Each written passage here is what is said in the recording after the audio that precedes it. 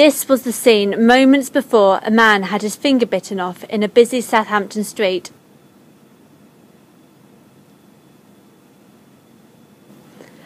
A fight broke out in London Road when Stephen Jack punched Shane Brown, who had been walking past.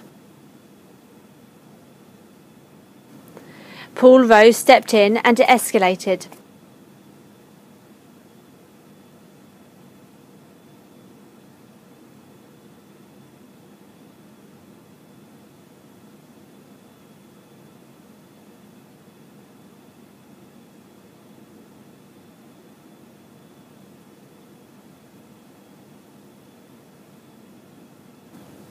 Sam Mulhill rushed to Mr. Brown's aid and grabbed Rowe in a headlock.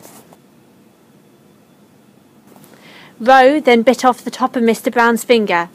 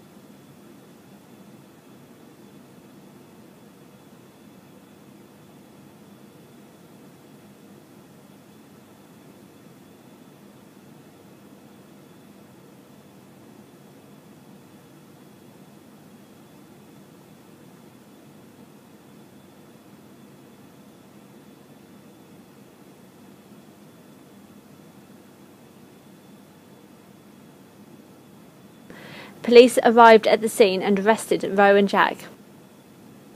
Rowe, a mechanic from Aldermore Road, Outer Circle, has now been jailed for 5 years after a jury at Southampton Crown Court found him guilty.